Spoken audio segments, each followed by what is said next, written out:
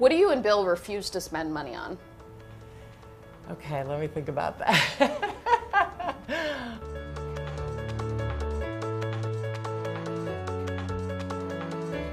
We opened up to our audience. We said, if you could ask Melinda Gates one question, what would you ask her? We got a ton of questions, so we chose several. Okay. And we'd like to sort of go through them rapid fire, say the first thing that comes to mind. All right. What book has had the biggest impact on you? Mark Nepo's The Book of Awakening. And what is the most frequent disagreement you and Bill have? How to allocate our time. What's the first thing you do every morning? Meditate. MBA, worth it, not worth it? Absolutely worth it. College degrees in general? Totally worth it. What's the best advice you've ever gotten from Warren Buffett? Believe in yourself. You're doing the right thing. And who is your hero?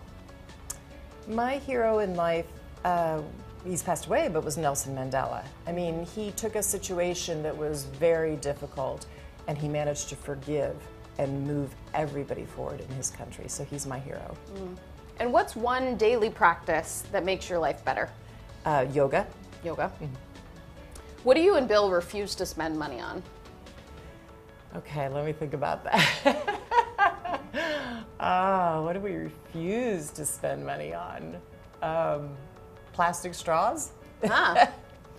If you had to start all over again tomorrow, what would you do? What space would you go into?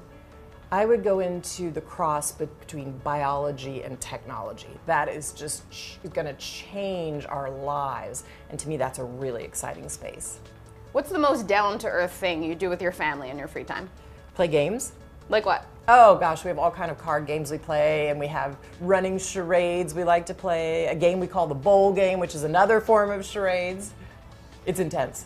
I like to tease my husband that he's competitive, which he absolutely is, but as my kids point out, I'm just as competitive when it comes to charades.